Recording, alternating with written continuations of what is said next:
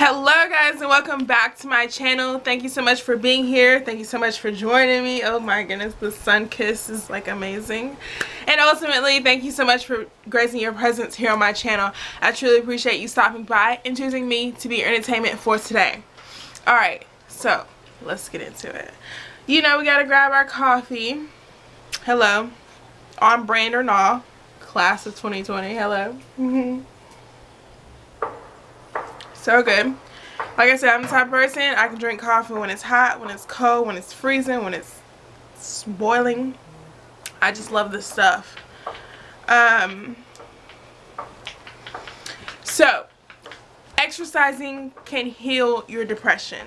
Now, this does not mean, and by any means am I telling you that exercising can cure depression. But it definitely can start to heal. It definitely can start to heal those properties within your mindset, within your body, and it can get you to feeling how you want to feel. Now, I know this firsthand, not just by research, but just by experiencing depression for almost 2 years. Not almost, it was 2 years. So I kind of understand how you're feeling at this moment, or how you felt, or just how depression can make you feel sometimes. Like, especially when you're in a deep saddened state, you don't feel like doing anything. You know, you feel like everybody's out to get you. You're feeling very vulnerable right now, and that's all understandable. So with depression and exercising kind of get your adrenaline rushing, get that blood pumping, get your mind working. And that's the main important thing, is that you want to get your mind working for the better of you. Because when you're sad, or when you're really down and out, your mind, it kind of takes over. It takes control. And sometimes it can take control in a negative form. But if you're exercising, you're doing something positive to put back into yourself. Again, it's all about pouring back into you, pouring back into the concept of being better, of reaching that your highest state. So when you're pouring back into yourself, you're feeling good, and you get a greater outcome. So if I'm pouring negative energy into myself all the time, what am I gonna expect? I can't expect positivity to come out of that. No, because that's not what I'm giving myself. But when I'm doing things to motivate myself and doing things for prosperous measures, then good things happen. Because yes, bad things happen to good people, but also good things happen to good people as well. And you gotta kind of keep that in mind. So I know, like, you know, being depressed is not at all easy. It's definitely difficult. It's a challenge.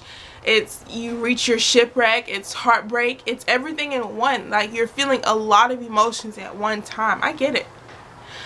But it's time maybe you exercise to kind of relieve that pressure off your mind, to relieve that pain from your heart, to relieve the stress from your joints. So exercise does not mean you have to go hardcore with lifting weights, or, you know, hard cardio. It could just be a walk around the block every day, or doing some yoga. My favorite thing for being sad, or being unmotivated, or in this case being depressed, is yoga. Yoga is so good just because it stretches out the body. It stretches out those joints. It relieves the pain from your mind, your mentality, because you're no longer doing something because someone else told you to do it. You're doing something for you, and you finally get a chance to express yourself when you exercise. So you may stretch your arms because you work them all day. You may stretch your legs because you're always moving. You may even do mind exercising, where it's affirmations, or constant reflection. Whatever it is, you may be doing that in your exercising session to help better yourself, to help get your mind flowing. That's all it really is to help your mind get to a place where it starts flowing in the right direction of your desires.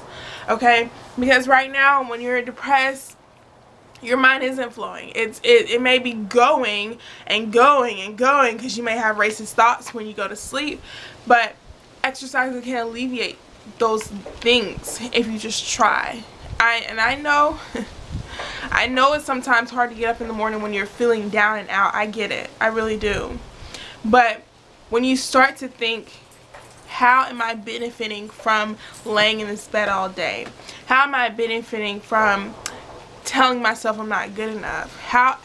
What am I doing to myself that I'm purposely and intentionally sabotaging my inner being, which is reflecting on my everyday life? So I may be in turmoil inside, and all of a sudden shipwreck happens in my life, you know. So you got to really pay attention to the things that you're saying to yourself, to the things that you're doing, and kind of just wake yourself up. Now, like I said, it's not a quick turnaround. It's not like it's 1, 2, 3, oh, I'm good.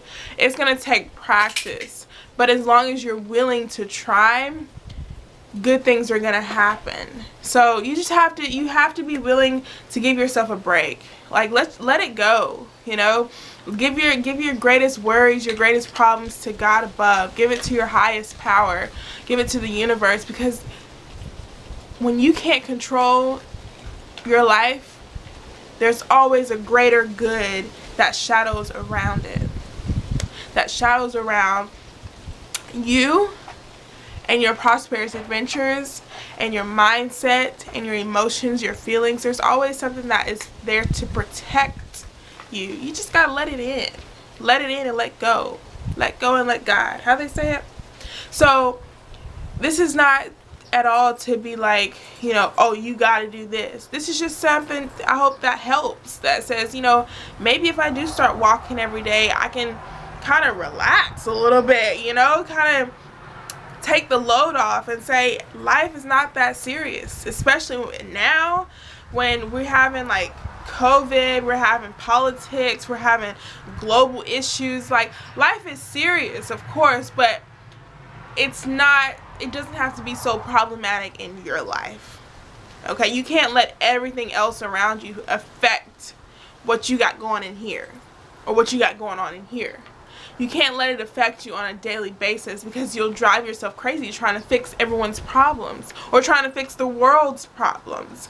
Start with you first, and then everything else will reciprocate. So I hope this helps. Again, exercising can definitely help heal your depression. It can definitely help get a hold of what you're feeling and get you to recognize what you're feeling, so that way you don't have to feel it again.